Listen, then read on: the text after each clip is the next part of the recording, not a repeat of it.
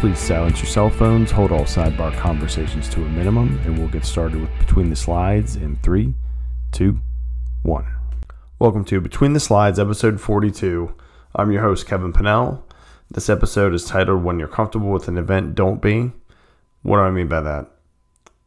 We've talked about contingency planning in episode 40, complex incidents in episode 33. In this one, we're going to go over the Texas A&M Engineering Extension, TEEX course, Sports and Special Events Incident Management.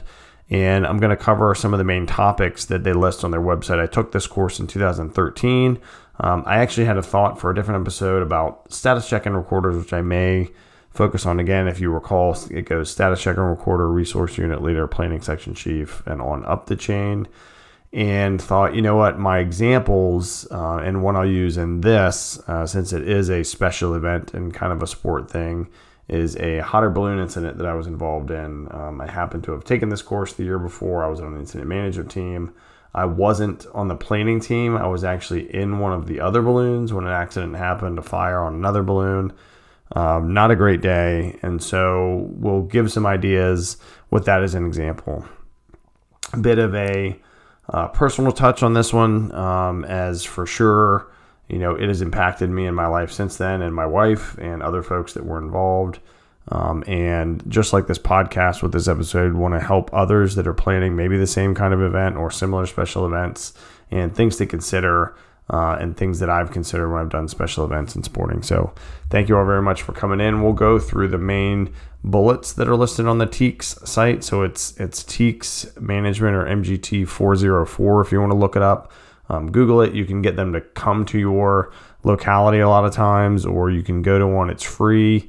For those of you that have taken TEEX courses, you'll understand that. It's a great opportunity. So the first of these is to identify event management stakeholders and partner relationships as they relate to sports and special events management. So we've talked about this. We talked about that in episode 40, contingency plans, as far as command coordinating with the event sponsors. So there's number one, right? The event sponsors. If you're having a sporting event or a special event, particularly if it's a big name sporting event, like a major league event or a college or even high school, but particularly the ones that have brands associated with them, those event sponsors are going to be pretty intricately involved and should be. And that's usually, you know, pretty typical. Same for a local festival, a local sport event, something like that. The event organizers, you know, so who's actually coordinating the event, who's running the show, who's coordinating the planning, who's putting together the press, all the different elements of the incident command system, incident management as we know it, but also some of maybe kind of the public sector civilian stuff. Public safety for sure, right? If you're going to have a sport or special event, they absolutely have to be involved. And by that, I mean all of public safety that should be there, police, fire, EMS primarily. Certainly 911 dispatch if you're going to have that incident communication center or ICC. And even if you're not going to have them on site, they need to know, because as we talked about in episode 40, and we'll touch on again, because again, communicate. You need to know that your lifeline through the radio to everyone else is involved and they know the plan. You don't just surprise them with, hey, here's what's going on, because that's not fair and it's not very efficient. Local government. So certainly if you have a big enough event, whether it's a regular one, a new one you've had for years, local government has interest, right? It brings in revenue. There's a lot of people coming in. There's more traffic. You might get complaints from local folks because there's more traffic if it's a new event, or you know, whatever it is. But make sure you reach out to local government if you're part of the incident management team or the special event or special, you know, sports management team. If you're not an official IMT, or if you're local or regional doing this, and make sure they're involved. Make sure participants know about the event. You know, the what ifs. What if it's a great day? Where are we going to go? What's the flight pattern? For the event of a balloon thing with a race. You know, how many laps, all that kind of stuff. Usually participants that go to places, unless it's something they haven't done before, will have an idea. So like, you know, football, baseball, NASCAR, those kind of things. Participants will know, the participants there being, the drivers, the players, those kind of things. Do they know what's going to happen? You know, do they get briefed on safety issues or storms or something like that? Or are they just going to be told when it happens? For something like the balloon festivals, that I went to, the participants are, the crews of the balloon, the folks that are getting the rides on the balloon. Do they know what's going on? What happens? What if? That's a big thing too. And are they involved in the planning at all? And we'll jump back into that when we get to some of the other stuff, because they're good in this as well about talking about, hey, what if you have an incident within the event? And the local public, does the public know what are the hours, where is it going to be happening? And I was fortunate in my area, a lot of folks, a lot of big events did this, so there should not have been a lot of surprises. There's always folks that call and say, I had no idea, I'm just trying to get to and from work, when there's been ads on the news for 2 weeks or a month or however long, or it's something that's been there for years, but that's going to happen. So there's probably more. Wouldn't mind hearing more things from you all on betweenthe-slides.com or the Facebook page. That'd be cool.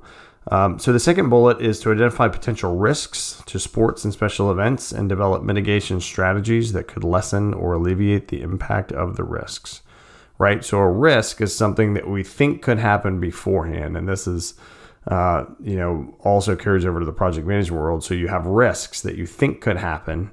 And then if they do happen, they become issues you have to manage. Whereas in this world, sports and special events, what is a risk to this event? What is a risk that could happen? And then, next phases we'll get into, okay, something happened, then what?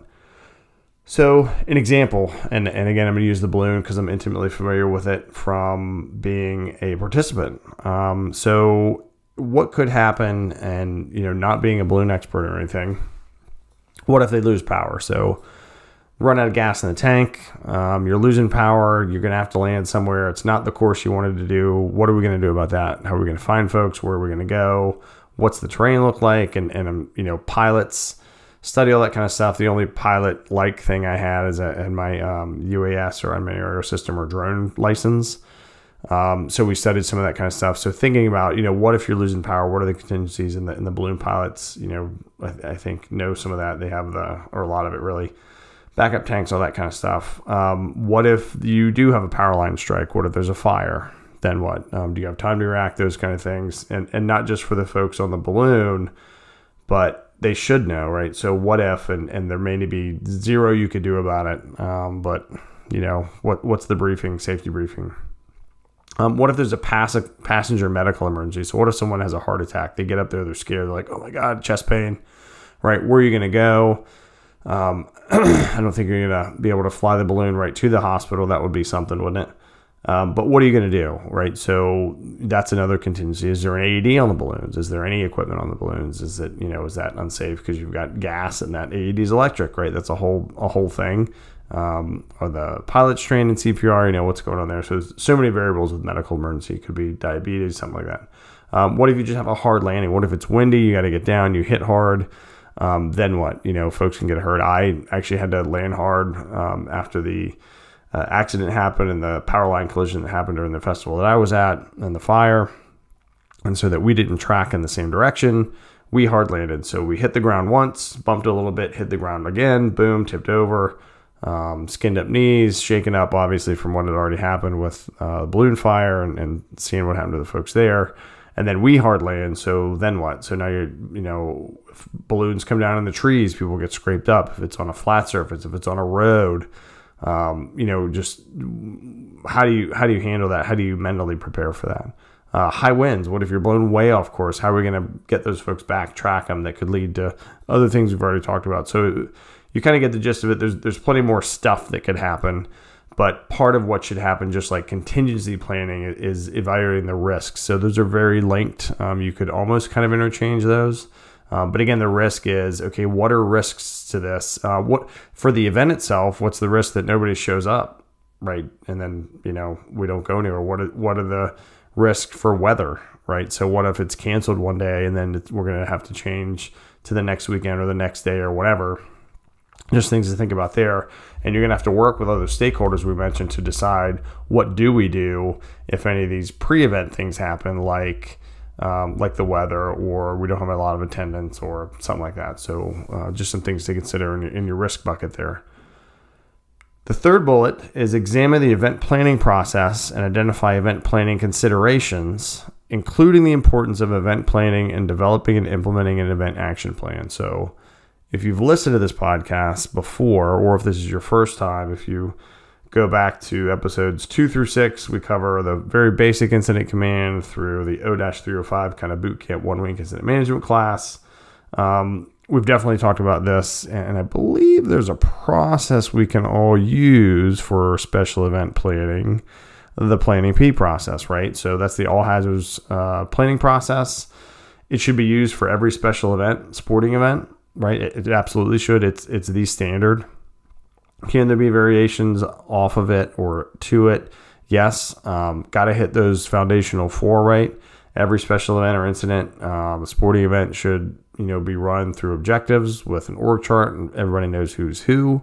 The resources are coordinating. We're all communicating, but got to follow the planning P. No one is too special by patch, badge, or logo to participate in that. And if they are, that's when you need to reach out to the high-level folks and have them get in a room and chit-chat.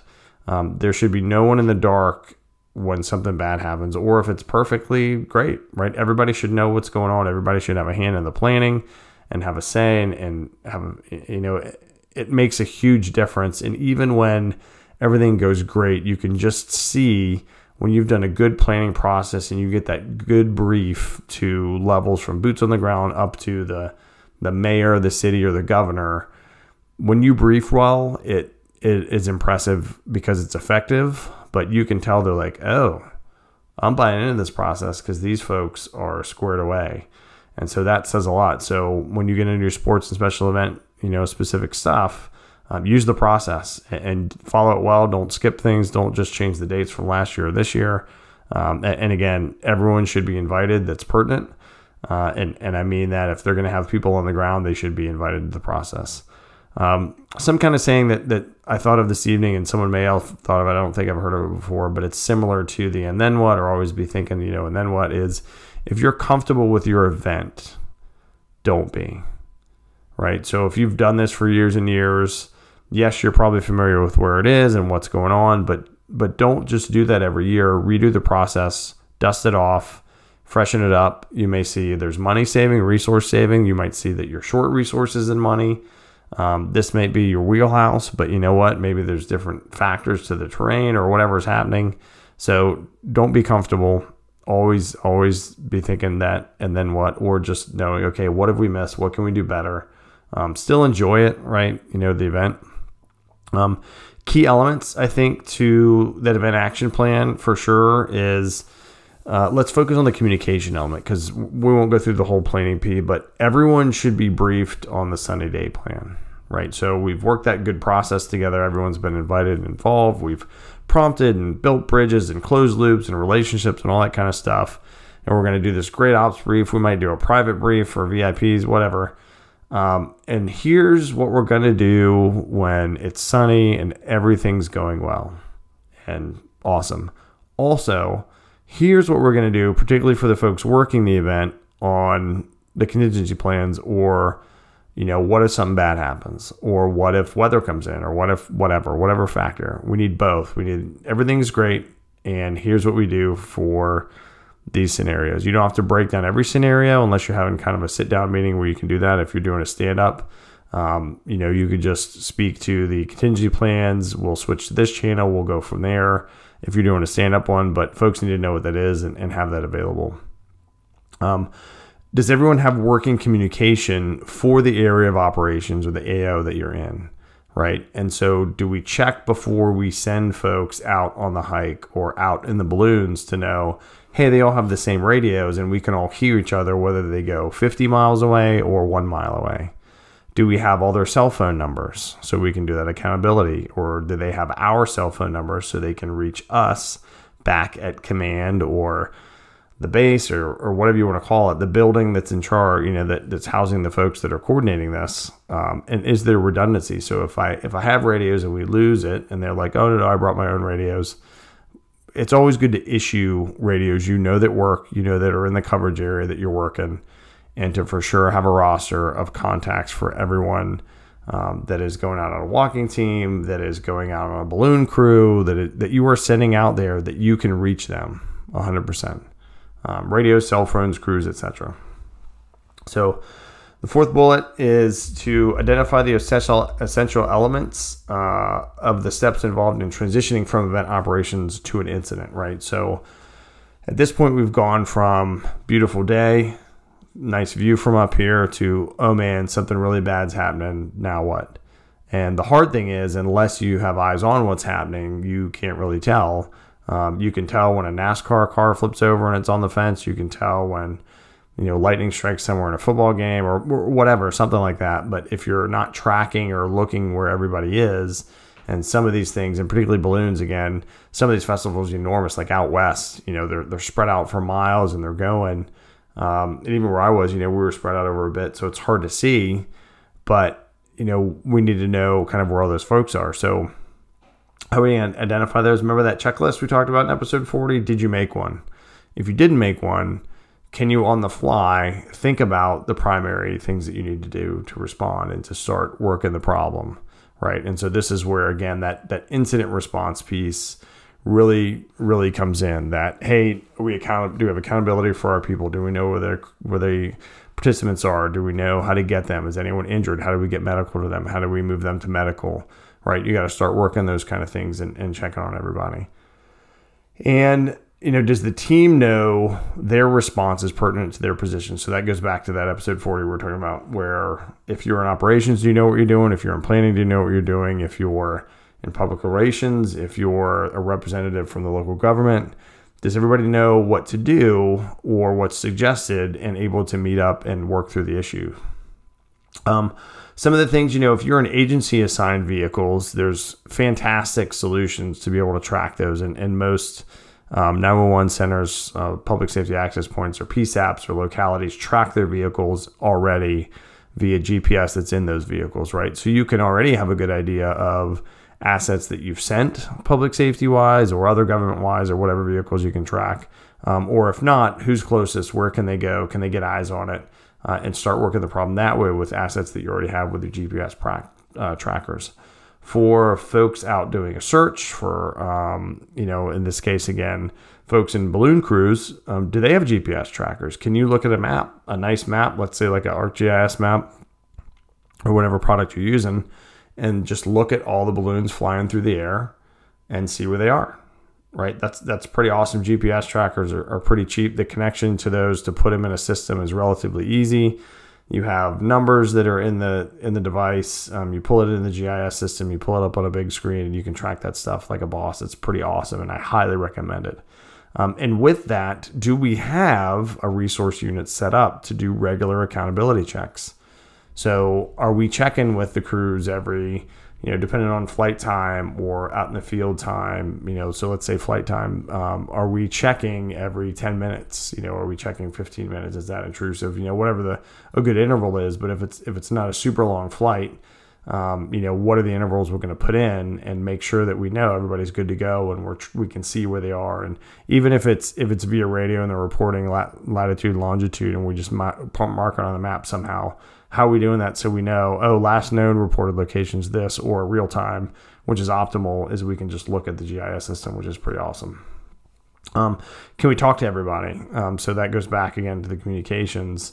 And if we can't, how are we going to make sure that we can, either by sending folks out to the area they are, where the incident within the event happened, or if they made emergency landing, and so they're not affected, and figure that out. So these are communication pathways that we really need to figure out. How are we going to account for the returning participants and attendees? So what services do folks need after horrible things? They need people to acknowledge they were in something and just give them a place to sit and know that people know that they're safe. But before that, they need to be contacted. And this really goes back to, again, can we talk to everyone? And for me, we couldn't. There wasn't good cell coverage. We didn't have radios. We weren't being tracked. And so after we did that hard landing, we were out there for a good bit, 40 minutes, an hour. And as it would happen, got a little rained on. And so relied on, the old cell phone from our pilot, and not optimal, right? So, and when we got back, it was just me and my wife, and we were dropped off, and the pilot apologized. It wasn't his fault for what had happened. And then we were by ourselves, right? So we walked in, super freaked out, lost it with each other for a few minutes, went to the bathroom, walked like zombies to our car, and drove home. Got checked on by our family. And I will tell you from personal experience, if you're an emergency manager, if you're an incident manager out there, and your family assistance plan is lacking, it will be a pretty big disservice to the people who will need it when you don't plan for it. And it leaves a lasting impression. And so the kind of fervor and the passion that I have for that accountability piece, for tracking people, for taking care of them, is that's why it feels horrible. And it's something that's pretty easily preventable. And, that doesn't make whatever complex incident anybody's involved in easy. But that's why we put so much work in up front, because it makes a huge difference. So family assistance plans, from what I've seen, are pretty hot potato issue, because not a lot of folks want to own it. It's complex. You know what? If you can get a building and get people that can, counsel and let people talk to them, and just give them a place to get a cup of water and a coffee or something, that's a great start, right? That's a great basic start. All the, there's huge family assistance center plans from the airlines. I was fortunate to get some training from them that, they take over whole hotels, but that's a whole different scale in airline crash, and all the site visits and just tons of stuff, remains handling and those kind of things. And then, so if we provide those immediate services, how are we going to follow up with them, right? So is our local or state or, whatever level your mental health services, your crisis counseling, your peer support is involved in, are they tied in, or are we going to make sure that they follow up with folks and see how they're doing? I am eternally grateful to my friends who did that for my wife and I, who set us up with the locality we were at. Interestingly enough, I don't remember if I've shared this before, but the counselor we talked to half the time told us about things he went through. So it was very interesting, to say the least. But you know what? Sometimes you just need to talk to somebody, and I guess if you get 50% of the airtime, that's good. But it was our friends that hooked us up. It was our friends that checked on us. It was our friends that called to make sure we were okay. And that was fantastic. And then it was us. And so I'll say, if you can provide that without folks having to put the extra effort or wonder, man, what's going on here, it will be invaluable, and it will make a huge difference. Fifth bullet for topics in the TEEX Management 404 class, which is Sports and Special Event Management, is identify the importance of recovery issues after an incident and partnerships in event/incident closeout, hot washes, after action review, reporting, corrective action planning, and implementation. So there's hot washes, there's immediate, this just happened. Let's talk about it. What's going on? How are you all doing? Because again, not just the participants, but the responders are affected. Anyone involved is affected. The local folks that may have seen something, what feedback are we getting from those folks? The after action review / improvement plan, that HC per Homeland Security exercise and evaluation, optimal thing is that we're going to have for the after action review portion an open and honest discussion with ourselves and our peers and everyone that was involved in that stakeholder group we talked about at the first bullet. And we are going to put that into an improvement plan and actually do something about it. And that's a huge deal. We've talked about before, and you all know, and other folks have said this, that it's hard to get objective feedback, and there's ways to do it, right? You don't have to be a super straightforward, emotionless, I'm going to dogpile on you person when you give it. But sometimes you just need to give honest feedback, and there's good ways you can deliver that. And also you need to be able to receive that, right? You need to be able to receive that there's things we could have done better. And when you've been part of a horrible event or incident, that's really hard to take in, or you've helped plan one where something bad goes happen. That's super tough. And I've been on that end of it too, and it's not great. And then an improvement plan. So, okay, we were open. We talked about all this. We did our review. We covered as many bases as we could think of. Now, how are we going to make this better? How are we going to go down the line with our corrective action planning? Who's going to track the progress of our training and exercises to shore up gaps? Who's going to have us meet regularly because we didn't before this, to make sure that everybody's on board, all the stakeholders going for every event going forward? That's the mindset that should happen, right? This should be change management, corrective action planning. It should be trying to make better what wasn't good for what just happened, or how we responded, or how we planned for this event.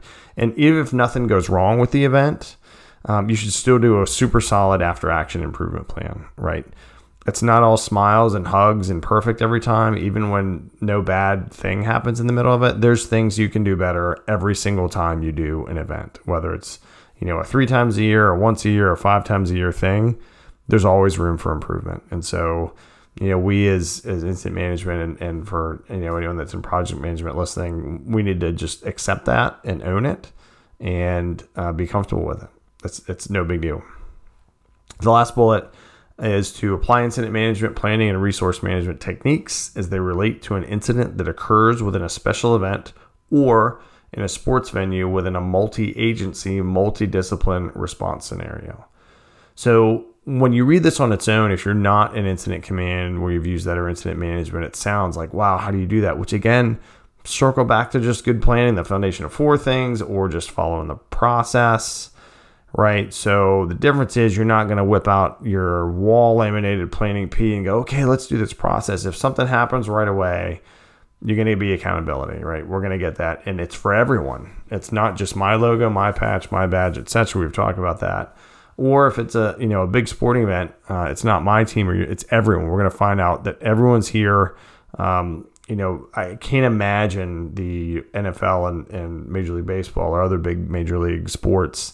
How do you account for the ticket holders? Because depending on how they bought those tickets, do we even know who they are? Whereas when you're at a race, road race, on foot or on a bike or something like that, or perhaps even the balloon thing, you can know who's who, right? So who's wearing bib number, who's in balloon number, who's riding bike number, so you can associate that and kind of track a little better. So you can see who's on the course. And for events where they have chips, I've seen huge running races where they use chips, and we can actually see where the folks are. It's pretty amazing. Or bike races too. So that's kind of the pinnacle that we should aspire to, is we're real time tracking our event support staff, right, to know where they are, to be able to deploy them and make sure they're safe. And then we're also, for the participants, now the public is a whole nother bit, right, or the attendees that aren't being tracked.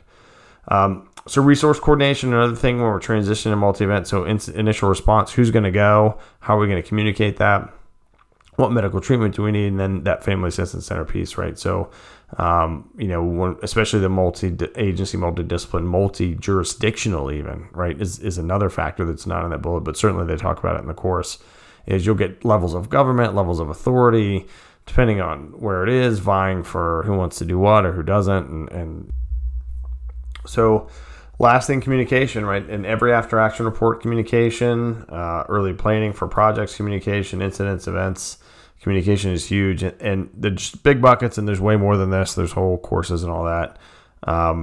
Is how are we going to communicate internally as a team when something happens, and across our multi-agency, multidiscipline team, right? Because honestly, this last bullet should be no big deal, because we're already a multi-agency, multidiscipline team if we've planned well together. So how are we going to communicate with each other? That gets to that switching channels thing, right, to the contingency channel, or everybody stay on this one and move to that one. And then how are we going to go to the public? So we talked about in our contingency plans, how are we going to tell everybody where to go?